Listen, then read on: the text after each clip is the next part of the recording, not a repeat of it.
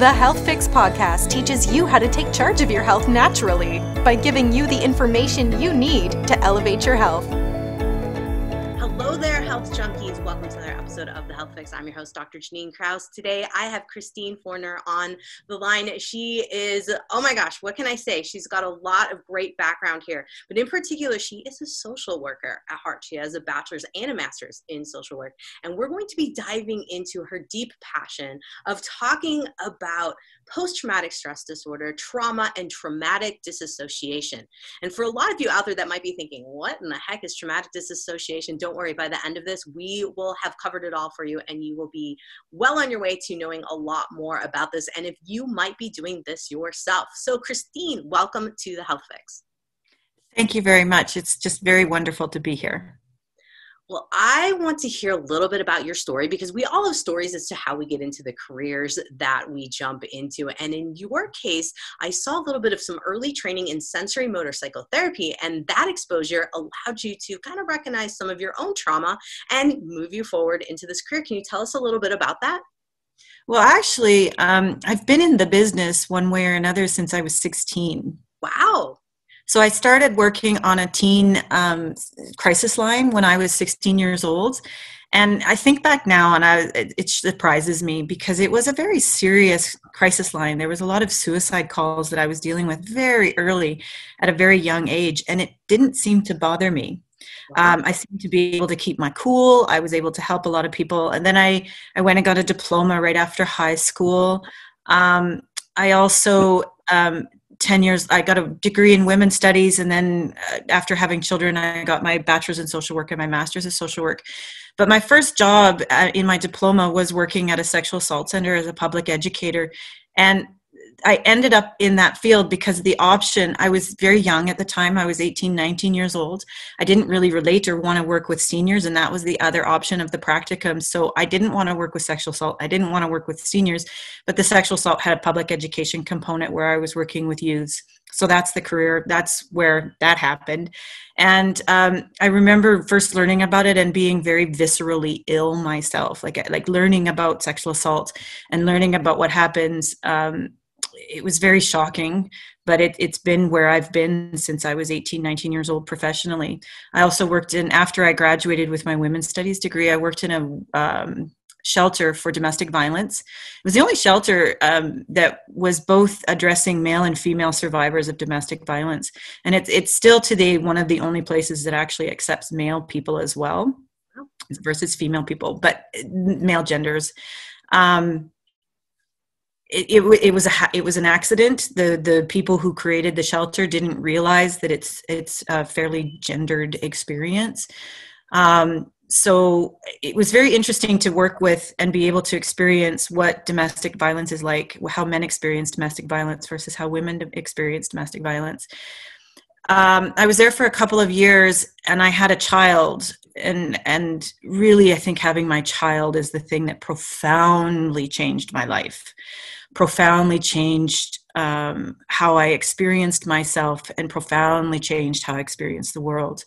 And after having my son, I wasn't able to work at the women's shelter much more because I would see these children and way over-identified. Like it would, my mama juices were very, very strong, and it was very, very difficult to be seeing these children who had these big saucer eyes, who were disconnected from the world, who were terrified, and not really being able to do much to change. So even before I should, this was a long time ago because I've been in the business for about 30 years now.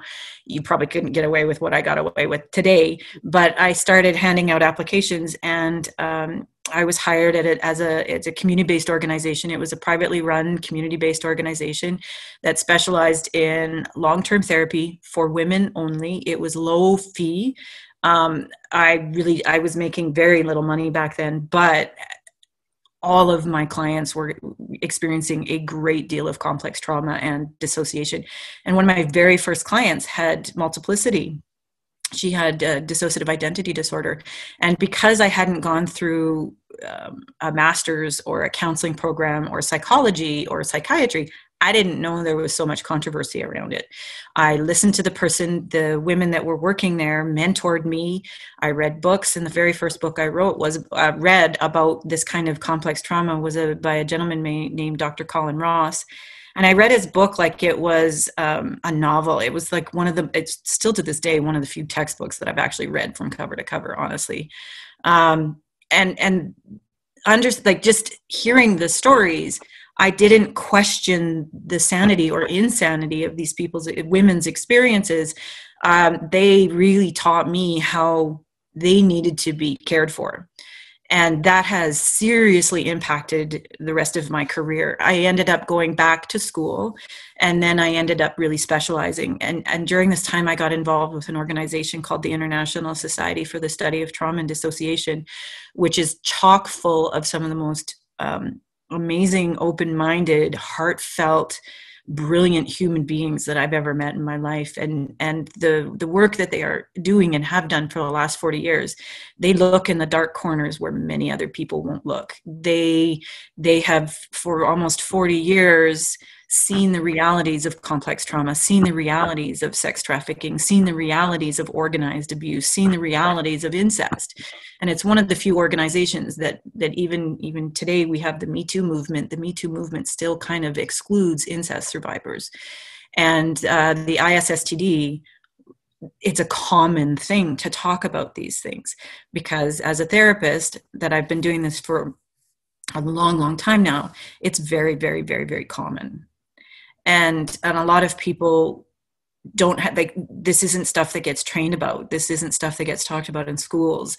This level of systematic or intergenerational or personal violence is not really spoken of. As a matter of fact, there's lots of messages that we're not supposed to talk about it. There's lots of messages that it's part of insanity rather than a truthful thing that a lot of people experience. So in those 20 years, I realized that what I was trying to do the best that I could. I started taking my own therapy. And so I got EMDR training, which is eye movement desensitization and reprocessing. And that was okay. I don't think I'm very good at it.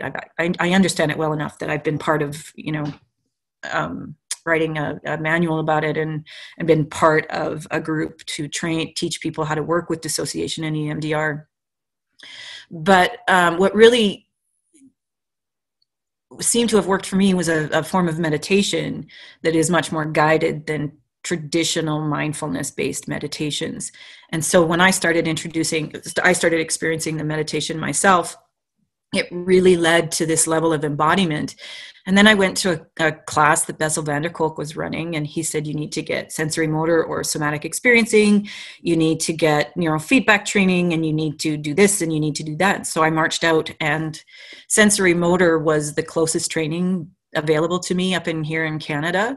I didn't really know what I was getting into, but it has profoundly changed. They say EMDR changes your practice, sensory motor changes your life. Sensory motor teaches you about how to be embodied, how to, with enough scaffolding, go to the darkest, saddest, frightened, alone, guilted, guilt-ridden, shamed places inside of us with safety. And it ties in really well with meditation, except this is territory that most complex trauma survivors have a great deal of difficulty going towards, because a lot of what we really feel and what we really know and what we're experiencing that is painful becomes unconscious to us. It gets pushed down in a dissociative way, and we kind of know today why that is. Dissociation is one of the most underfunded, understudied areas of mental health. Most of the information that we have and the research that we have over the last 30, 40 years, it's privately funded. We have never gotten any huge, I think there's one woman in Harvard who just recently got a huge grant, and that's the first time that has ever happened.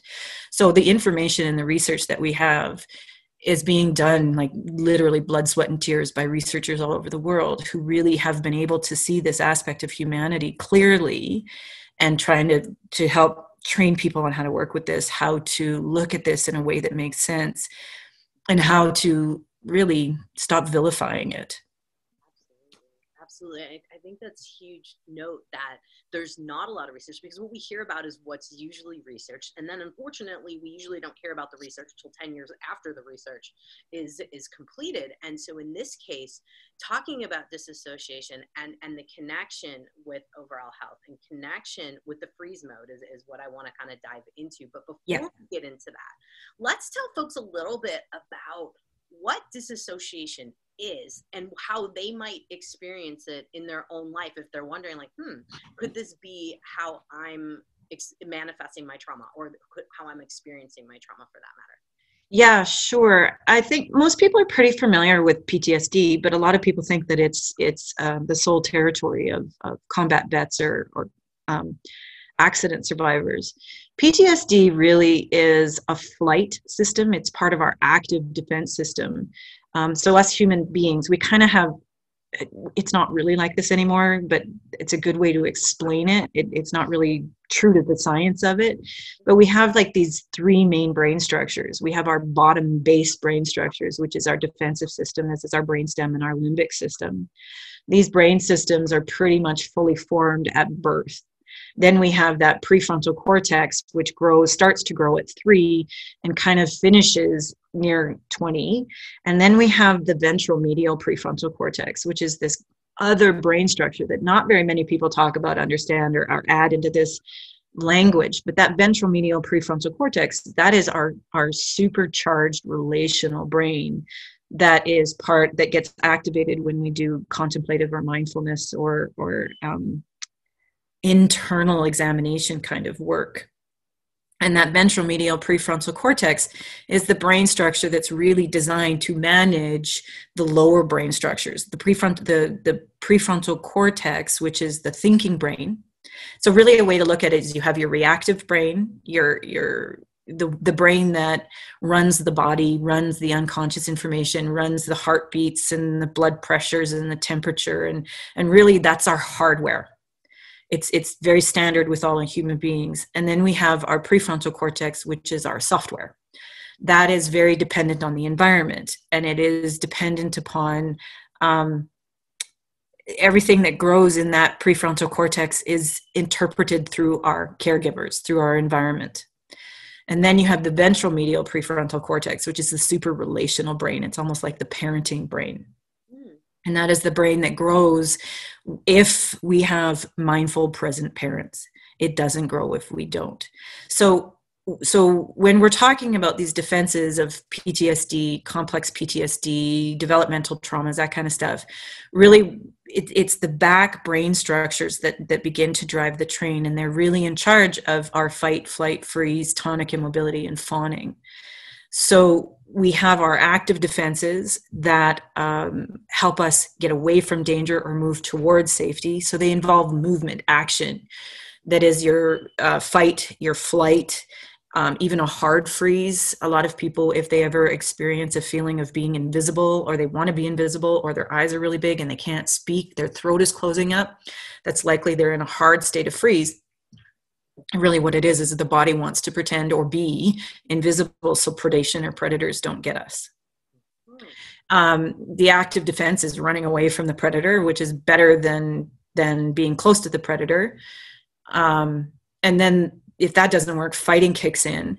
And each of these states have their own internal choreography. So for example, if we're moving into a hard freeze, all the muscles freeze. There's tension in the body. There's going to be soreness or muscle tension everywhere. There's a certain amount of cognition that goes away. There's a certain amount of awareness that actually comes. So your hearing can become supercharged. Seeing can become supercharged, but you don't really have agency over it because it is so primal and hardwired into us. If we go into a state of fight, this is going to sound familiar with a lot of people. So if you meet somebody who's in a state of fight, they don't have internal awareness at that time, because if you're fighting a tiger, having the thought like, oh my goodness, I'm fighting a tiger, is going to make you more vulnerable. So when we're in fight, if you're fighting with someone and they're in a fight state, it is a autonomic, overpowering state that turns off the front brain, that turns off our capacity to have agency. And when we're in fight, that notion of what am I doing here isn't working. It's all external. They're 100% focused on the outside. They're not focused on the inside. I'm sure this is going to start making sense when we talk about narcissists, right? They're all inward. They're not, and they're lacking in empathy, because empathy is going to kill you if you're having empathy to the tiger.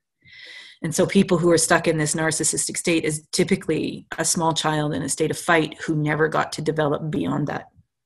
And they become a narcissist or a variety of something. So then we move into, so if those don't work and the tiger gets close to us and we end up in the tiger's mouth, we end up in these inactive defenses. But also our relations and how we relate to people get interpreted in our bodies as an inactive defense too. Because for infants and children, a lot of people, if you have a baby, right after the baby's born, it's fairly common practice to put the baby on the tummy and the baby will start wiggling up, trying to find the breast. A lot of people assume that it's looking for food. But if you think about it, a lot of times the umbilical cord is either still attached or just recently being cut, and that baby is floating around in 100% liquid. There's no way that tummy is empty enough to drive it. But bonding and our need to bond to our caregivers, an intense life and death bond, is our first line of defense. And it's what human beings need more than anything else, especially in those early years. And so the human being, everything it does is tied into bonding. And if that bonding doesn't happen properly, then the child starts to experience, the infant starts to experience the need for bonding. And the feelings and the sensations that go with the need for bonding are same, like the need for food, the need for sleep, the need for eating, the need for hydration. It becomes a physiological need that is painful and it is upsetting. If that need doesn't get met, we will normalize it. But we have to anesthetize the pain in order to continue to stay as bonding as possible with our caregivers. And so the inactive defenses are for humans not only to manage being in the tiger's mouth, but it's also there to manage lack of bond. Because human being, especially in infancy and early childhood, we need people more than we need food. And I know that's really bizarre for people to think, but it's true. And we know that it's true because of how our brain structures are designed. We know that it's true by hundreds of thousands of studies that have shown that this is true. There is more truth to this than there is to biomedical model that this is a genetic problem. There's not a lot of evidence to support the genes and chemical imbalance is the problem, but there's so much evidence. It's just that we start talking about child abuse, we start talking about lack of bonding, we start talking about trauma, and most people have a reaction inside of them to avoid it because it hurts. And so our inactive defense system is designed for two things. One, it's designed to make us play dead, but it's also designed to help us manage in relationships that where our first line of defense, which is other people, is not there. Because we don't just need people to keep us safe in those first 3 years, 5 years, 10 years of life. We need people to fill in the blanks, because we don't come out understanding language. We don't come out knowing what is what. It's 100% up to our parents to interpret, understand, to comprehend, to empathize, and to attune to that infant's internal world, so that the parents can know the difference between hunger, thirst, sleep, entertainment, upregulating, downregulating, making that child be okay all the time. And so if there's a bump in that process, dissociation is the thing that comes in. Shame is heavily, and we know that dissociation, so when we start moving into these inactive defenses, the brain structure is very different than the active defenses. So when we move into these inactive defenses, it's either to turn everything off and play dead so that the predator doesn't realize that we are still alive. It's a last line of defense so that if the predator drops, thinks that we are dead, because a lot of predators enjoy a live prey, or they will go get their young. That's when we're supposed to interpret, that's when the body sort of can wake up again and move away. So playing dead is what we do to survive the unsurvivable. But when we dissociate, our front brain actually it stays still quite active. Whereas when we're in fight, when we're in the active defenses, that front brain is inactive. But when we dissociate, the front brain is quite active. it's the lower brain structures, the thalamus and the insula, that get turned off. So the insula will turn information off. So the information coming up from the body gets cut off. In the front brain, it's almost like it's going, where'd everybody go? Where'd everybody go? And it starts to overthink. We have brain images where you can see that somebody's in a state of tonic immobility, like frozen, where nothing is happening in the brain. And then we have images where there's hyperactivity up in the brain. The other thing that happens when we dissociate that doesn't happen in our other line of defenses is that the thalamus scatters information on purpose. It disconnects things on purpose, so that feeling and knowing are disconnected, so that sensing and comprehending are disconnected. So the information is intentionally scattered. And the other thing that it does is it floods us with natural opioids and cannabinoids. So basically heroin and pot. And it is measurable. We've measured it at somewhere between 7 and 10 milligrams per dosage kind of thing. So I don't know if you've ever been on 7 or 10 milligrams of morphine. No. You are higher than a kite. So when we dissociate as children, it's basically an anesthetic. It's a way of scattering information and eliminating information and eliminating knowing. So a book that I wrote about dissociation and mindfulness really describes these complete polar opposite and even rival brain activities. So that dissociation really is the opposite of mindfulness. It's about not knowing, where mindfulness is about knowing. And it's way more common than people think, because it is very closely related to attachment ruptures. It's really closely related to no bonding. So there's lots of people who have milder, quote unquote, milder dissociative disorders, a depersonalization, a derealization, where they kind of feel like they're stoned a little, like they feel like they're disconnected from themselves or disconnected from the world.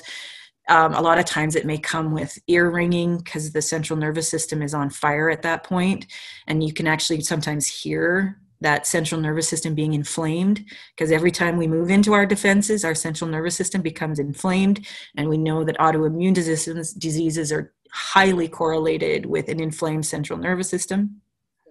So, right, we know that autoimmune diseases do come from chronic stress. And it could be this lifetime or your parents' lifetime, because that software kind of can get transferred from one generation to the next. So when we start moving in, we can have a dissociative disorder, otherwise not an unspecified dissociative disorder or otherwise specified dissociative disorder. This is not as severe as multiplicity or dissociative identity disorder, but they're still we lose our agency. The more you go down the road of dissociation, the less agency you have over yourself. So you can have thoughts and reactions, but you have no agency over them. And because of the thalamus cutting everything off or separating everything, it tends to go along lines of emotions. And then if this is happening from infancy onward, which is where a lot of these things come from, the human system doesn't know how to integrate itself. It doesn't know how to go from state to state to state, because children are in states, right? When you see kids, they can go from being really angry to really happy in seconds, is because they move from one state to another. Adults don't do this. We're more gradual. We're more whole. We're more embodied. Our brains have had a chance to fill in the blanks with different contexts and different meanings. So for us, our moods are a little more grayer, maybe is a word, or a little more diffused is probably a better word. But for children, their states are quite separate, and their states go from feeling to feeling to feeling. And feeling is different than emotion. A feeling is the sensory felt feeling inside. The emotion is what we label it. And if parents get the labeling wrong, we'll get the labeling wrong. So this is why sensory motor is such a brilliant therapy, because it teaches you how to put the sensation inside your body with the right feeling and the correct words, because all feelings really are is a request for something. They're a very vital part of being human. And when we dissociate, these things get disconnected from each other. But we have to grow a sense of self. It's part of our hardware. And so these emotions that are separated develop a sense of self. And sometimes it's a little bit of a sense of self, and sometimes it's a really big sense of self. And so when we start moving into multiplicity or dissociative identity disorder, this is what's happened from the beginning. And we also know there's a couple studies that are showing time and again that people with DID tend to be people who have no availability of a caregiver. So it's both parents that are unavailable, either through, and typically through their own trauma or own traumatizing behavior. And then you take in the other factor of us needing to bond. We bond with anything and everything because that's our primary directive. That is in everything that we do for us humans. Because if you think about what life was like for us 100,000 years ago or 200,000 years ago or 300,000 years ago, the more human we became, the more vulnerable we came to the elements, right? So the things back in Africa, there was lots of things that like to eat us. And we know this by looking at, re-examining the fossils we have found of human hominids. They've all been predated by birds, by crocodiles, by lions, cheetahs, hyenas, various dogs. There was lots of things. And if you think about this, right, so you have a lion looking at a group of humans and a lion looking at a group of zebras, who are they going to go for? The one that can kick and run fast, or the one that is slow, can't see in the dark, has dulled senses, has no claws, has no teeth, compared to any other mammal who's really weak? We left that muscle strength a long time ago, like millions of years ago. We exchanged muscle strength for gut digestion and a bigger brain. So for us humans, we were the junk food of Africa. We really were. I think then the only thing that kept us safe was large groups of people, like 150 people. And we were taken care of by more than one adult. We were probably taken care of by 4 or 5 adults. And every adult and every other human we walked into would have been safe, because it makes no sense to have one group sticking out. That person would have been eaten. One group rejected, that would have been eaten, and it would have threatened the whole entire 150. So we are really designed to bond and to be safe with each other. And we're not right now. So dissociation is common. Yeah, I can imagine that just listening to what you're saying, like even with going on with the pandemic now, any children that are growing up in this world of mass. I heard about a study this morning on the news that was released in terms of babies' development and not seeing our facial expressions because of mask wearing. And I'm like, oh my gosh, this is going to have some huge impacts on the kiddos right now. And wow. Phones and the lack of presence with the parents. We know that the front brain structure, the ventral medial prefrontal cortex and the default mode network, but basically the highest form of our humanity, or the highest developmental achievement that we have, is something that is produced by doing mindfulness or having securely attached parents. Mm-hmm. So people who are securely attached and people who practice a lot of mindfulness, they share the same qualities. And it is the front brain structure being the most dominant brain structure. And that brain structure is designed to regulate our fear. It's designed to regulate our emotions. And what we mean by regulating emotions is not having them, but having them and still staying in your window of tolerance, still staying in the front. So you're having this profound grief surrounded in safety. And I don't know very many people who really have been able to experience 100% vulnerability along with 100% safety, besides people who are securely attached. And we know that it's not that common. Yeah. Relationships are messed up. We've got divorces. We have, a lot of people who do not even speak to their parents at this stage of the game. And I can imagine that also creates some serious issues going forward. Absolutely. We're not taught in schools. We're not taught in med schools. We're not taught in social work schools or psychology schools that the reason why so much of this stuff is going on is because we need each other. We need each other so much. And dissociation is the byproduct of this. That's very interesting. That's super interesting. And it makes sense why, we're looking for our own little tribes. We're looking, or big tribes, however it may be, in that need to connect and whatever way someone finds that. But there's a warning, right? So if you dissociate It fundamentally means that your inner world is riddled with pain. Mm. And it fundamentally means that you were not taught how to care for yourself because no one cared for you. And so when we start moving into healing and treating this, most modalities do not incorporate this. They don't understand it. They don't add it, right? So if your body is telling you to stay still, to do nothing, to hide, to play dead, and you go see a therapist or anybody, and they're telling you behaviorally or cognitively that you need to get up and that you need to do things and that you need to achieve, do, you can very easily make that person dissociate more and more and more and more as that feeling of threat is coming up. And the other thing we need to understand is that when you start to care for somebody, right? So your injury gets covered with a dissociative barrier. When we care for people, that dissociative barrier goes away. What's here under that dissociative barrier? It is a whole bunch of pain that you, to this date, cannot tolerate, and a bunch of information, bonding-wise, that you can't know.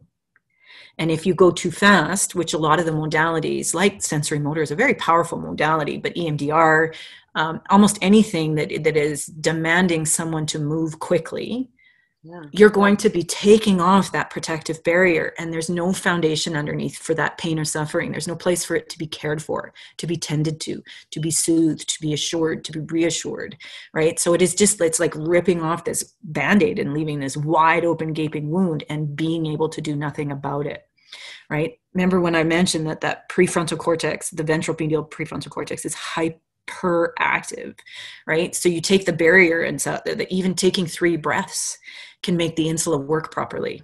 And that person then gets flooded with all their pain and suffering, and they don't know how to put it back in the box, except for to dissociate.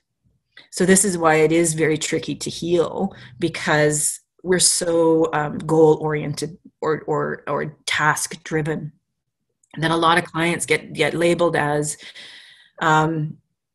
being bad at therapy. And a lot of people experience failure after failure after failure with a therapy, and they think that it's them, and it's not them. It's that the practitioners aren't taught about this. It is that the clinicians, the doctors, the medical doctors are actually taught things that go against this and hurt this. And we don't do really psychodynamic. We don't teach people to do this long relational, developing a relationship with your client first, and how to do a safe relationship with the client first, because it is that safety that is the buffer to all the pain and suffering. And if you're seeing somebody for 10 or 8 or 10 sessions, that's never going to happen. And so they walk around thinking that they're the problem when they're not the problem. They're acting very, very understandably, if we learn to look at this from a less misogynistic, patriarchal view of what a human being is. I think you bring up a very good point here, because one of the things that, and I've had some people in the podcast who I've interviewed about talking about childhood trauma, and there's a lot of online courses and things of that nature these days. And it does bring up some concern for me, because like you said, we're opening up this wound. And we have these people saying they can help with your childhood trauma in 6 to 8 months and 12-week programs. And I'm going, some people have 50, 60 years of this. Yeah. What do we do? So what are you suggesting in terms of, I think for just kind of helping folks to kind of know, like, what, if you want to work on your disassociations, how much on, and I know we can't give like a baseline, but I mean, what should folks be looking for in terms of keywords that people are saying that show that they understand that this isn't going to be 6, 12-week program. This is years. But also tell us a little bit, because I wanted to talk about your creative meditation for dissociative disorders, because this is something that I've never heard of before. And you created this, so I want to hear about that. But yes, tell us, how many years on average, realistically, how many years are we talking about? Because I think a lot of people suspect that they could fix their issues in a lot of these 12-week online programs. And you think about, right, so people with dissociative disorders, they don't get included in any studies. Mm-hmm.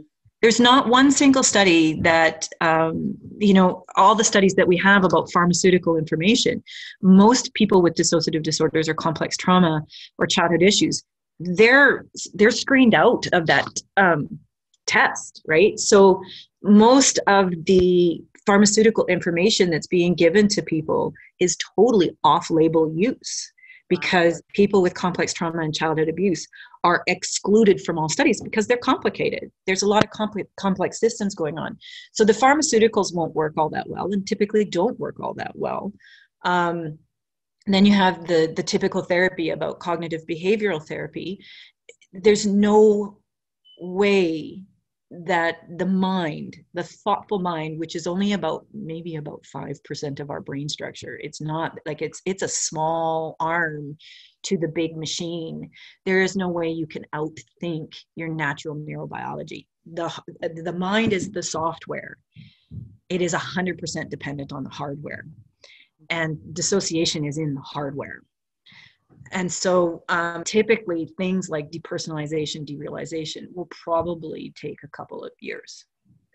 Getting into the more complex stuff, it can be 3 to 5. And then getting into multiplicity, it's usually 8 to 10, if not a lifetime, depending on, how do you help someone heal who was so profoundly neglected in childhood that they have trouble eating because their body associates food with being poisonous because it was in rotten bottles. Yeah. That is so deep in the body and so painful that helping someone tolerate that kind of pain and building up a foundation can take a long time. Absolutely. Absolutely. Yeah. Thank you for saying the real amounts of time, because I think we have a lot of folks out there that are seeing some of the folks online who work with different childhood and it's being marketed as childhood trauma, that I'm like, ooh, that's opening a whole. That's the key point, right? It's being marketed. Yes. Right. There's a lot of people in this trying to make a living and trying to make a lot of people are trying to make a name for themselves and trying to make a living. A lot of people that I work with don't have, and a lot of people really don't understand the profound injuries that this is. If you have mild to severe dissociation, or even like childhood complex trauma and that kind of stuff, you fundamentally don't know how to trust yourself or the world because there's information inside of you that you don't really know how to manage. Mm-hmm. Like I said, when you're taking sensory motor, the first level is 4 weekends, long weekends mine was over a year long. There's only so many like falls, downs, and car accidents that you can draw upon. By level 2, which is very relational and very developmental, you really start getting into your own stuff. And it's kind of shocking being in this business and realizing how much information you did not know about yourself. And then I went on to be certified, and it was during my certification that I finally was able to have enough tolerance to my own inner sensations and feelings that I could actually feel them and then make meaning of them. And that was a pretty painful, brutal thing. Like, it's trauma with eyes wide open, and you need to have a fair amount of scaffolding around yourself, of agency, of how to make yourself feel better on a regular basis before you can really see what happens. And it's not uncommon for childhood memories to be distorted, for childhood thoughts, right? So take an example of someone who does experience something like incest. How you feel is hardware. Your body's reaction to that is hardware, right? So for a lot of children, it feels like they're in the tiger's mouth. And the first line of defense we have is people, right? So if the body is experiencing a felt feeling of being eaten, which it feels like when it's being sexually assaulted, it's going to go towards the nearest human being, and that human being is a predator. There is no backup plan for that inside a human body. None. We have lots of backup plans for people dying. We have lots of backup plans for people being in tornadoes, and our backup plan is people. Right? So if we don't have people, the body is going to go towards people and then pull away and go towards and pull away. And in rapid succession, it's impossible for an infant or a child to put words and meaning and context to that. So it really does depend on the outside world to put words, meaning, and context. And the perpetrator is the one that fills in the blanks. Yeah. And so the perpetrator is doing a whole bunch of other things, that trying to convince themselves that what they're doing isn't bad, or after the pain and suffering of that child, they're feeding on the vulnerability, because that pain and suffering is actually doing something to their central nervous system. And it really, it starts to question, is this all about power and control? And I'm not sure that it is. I think it has a lot more to do with trying to fix something that's very, very, very, very, very broken, and it's so far from our history in our bodies, because this has been going on for about 6,000 to 10,000 years, that a lot of people don't have the instinct on how to help themselves feel better. And so this is complicated stuff, right? You're trying to take a relationship and help people learn to trust themselves and teach them how to profoundly care for every part of themselves. But once they figure that out, they become so magnificent and impervious almost. And when you get to see a survivor fall in love with themselves, all of themselves, and they start to have compassion for who they were as a child, say, like, talking about that incest survivor, when they start to realize it's normal for my body to feel this way. It's normal for me to react this way. It is supposed to be painful because this is painful, not my fault. It's not my fault. It's not my fault. And when you start to realize, they become very loving and gentle and kind to themselves, and it's providing care. And so this is another area that traditional psychology and traditional therapy is like, we're really in this, let's do these skills. And it's not really, let's do this task or that task. It's more of the skill of profound, intimate, moment to moment, day to day, second to second care. Am I hungry right now? What do I want to eat? Am I thirsty right now? What do I need to drink? Am I needing to move? Am I needing to soft? Am I needing to rest? Am I needing this? Am I needing that? That's a very intimate journey that a lot of people are missing right now, because it's so painful in there because of what's happened. Wow. No, this is something I see every day in my office on a daily basis, working with patients one-on-one. Now, if someone's listening to this and they're like, wow, I think I am disassociating, and they're going, what can I do? Where can I find some help? How can they interact with you? How can they interact with someone, say they're in the States, say they're in Calgary, because I believe you're in Calgary, yes? And so how can they find you, or how can they get the help they need? Where should they be looking, and what should they be going after? Well, there's actually quite a bit of material, like written books. Most of the books, though, really do describe the experiences. They don't necessarily describe how to put it all back together. There's the International Society for the Study of Trauma and Dissociation, which really is a profoundly unique organization to trauma, because they have been dealing with this and looking at this for 40 years now. So other people will say that they're okay with dissociation, but they've only been working this and adding this into their menu of offerings in the last 5 to 10 years. And most of what they're offering has been discovered by the field of trauma and dissociation. So one of the things you can do is you can go to the website, the ISSTD website, and find a therapist. We do have therapists all over the country, all over the world, who specialize in this kind of material. I would be cautious of watching things on YouTube, because there are some people, like most people, who have severe dissociation. Dissociation is about wanting to be hiding. It's wanting to be invisible. It's wanting to not be there, not be seen. And so sometimes a lot of people who actually probably have a different disorder that is more, or a different reaction, which is more active, like something that gets labeled as borderline, which I'm not a fan of, because borderline really is somebody who's mad, somebody who's angry, and somebody who's scared, right? So fear drives that rage, but that's a relational injury, and they're looking for, like, it's like an attachment cry: help me, help me, help me, help me, help me. People with dissociation are even beyond asking for help. So a lot of times they're quite they're fearful of asking for help.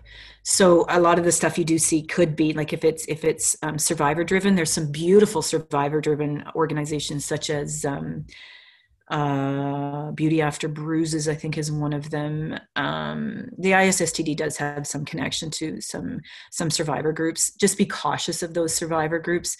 Be very, very, if it doesn't feel good to you, don't push through it. Don't push through anything, because they get pushed through almost everything. If your therapist is introducing something that makes you feel uncomfortable or makes you feel upset, and you have difficulty saying it, write a note and try and tell your therapist. Trying to communicate as much as you can to that therapist that what they're doing is not okay with you. Can they try it in a different way? Because the biggest thing about working with dissociation is figuring out how to have a relationship with someone who's craving relationships but terrified of relationships at the same time. It is a very come here, go away kind of thing. So if you can, however, you can communicate to your therapist. And, a lot of therapists have the best of intentions. They're just trained in really bad ways. Sorry to be so blunt, but that's basically what it is. And so if you can connect to their intention and their desire to help you, try to connect with that part. I know that makes the client do all the work, and that's not fair for the client. But if you tell the therapist, can you go get more training in dissociation? There's so much training out there with dissociation, with the ISSTD. We have a huge educational component to what we do. It's basically our vision and mission statement. Finding me, I'm very Googleable in Calgary, Alberta, Calgary, Alberta, Canada. I have a small private practice where I have 3 other individuals who work with me who I have trained myself. So they come from the same understanding, philosophies, and principles that I do. Some really good books. A good place to start is a man named Bessel van der Kolk wrote The Body Keeps the Score. That really does talk about how trauma lives in the body. That's a kind of, and he's written it so well that most people can work their way through it. My book is, if you want to read my book, I'm not telling people to go buy my book because that makes me uncomfortable. But if you want to read my book, I'm trying to, go in chunks, because I really try to describe how we're supposed to be, and then how it goes wrong, and then how to try and get it back. But I do that because this capacity to be internally loving and caring and externally loving and caring is part of our hardware. Mm-hmm. So a lot of times when I start seeing clients, I would say, I don't want you to trust me. You're not supposed to trust me. I'm a stranger. However, I trust your body. 100% I trust your body, which means I trust that everything that you are doing is an attempt to survive, if not heal. Because the body, if it's in survival mode, it has one agenda. If it's in a healing mode, it's in a different agenda, right? So the survival system is really designed to keep you alive, or to keep you not dead. The other brain structures are designed to enjoy life, to make this life bearable and full of love and hope. That really is in our brain structure. So I trust that that's in there too. Wonderful. Yeah.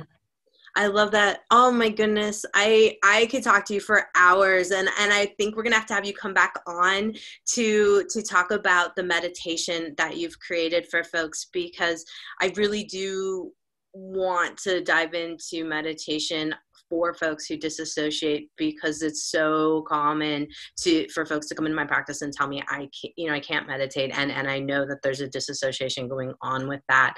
Unfortunately, I have to go jump on a plane to fly back to Washington State today, and so my goodness, I love this. Thank you so much, Christine, for coming on, and we will get you on again so we can talk about meditation. Yes, because that's a very important thing, because it's really, really popular right now, and it actually it can be hurting a lot of folks. Absolutely. No, Let's do it. We're going to talk about it, folks. Stay tuned. We're going to get Christine back on. We're going to talk about meditation, and we are going to dive deep into that one, and we will to be continued here. Thank you. Hey, Health Junkies, Dr. Janine Krause here. I hope you enjoyed my podcast. Guess what? I have a Facebook group. It's called Anti-Aging Health Tips with Dr. Janine Krause. So if you want a little bit more of the Health Fix podcast, head over to my Facebook group and let's chat. Now, I'm also offering a health transformation and restoration program. It's a one-on-one with me. And it's for folks who are sick and tired of going to doc after doc and health coach after health coach and not seeing the results that they want and deserve. In my program, I'm working with folks with transformation. So this isn't just a light program. This is a big deal. I'm going to change how you think about your health and your life kind of program. And I'm super excited to offer it to folks. And if you are at all interested, we should talk. I'm offering 45 minutes free with me chatting to see if and how I can help you. And you can get all the details over at my website, drjkraussnd.com. All right, You've survived another episode of The Health Fix. I'm your host, Dr. Janine Krause. Have a great day, whatever you're doing. Subscribe, rate, and share info.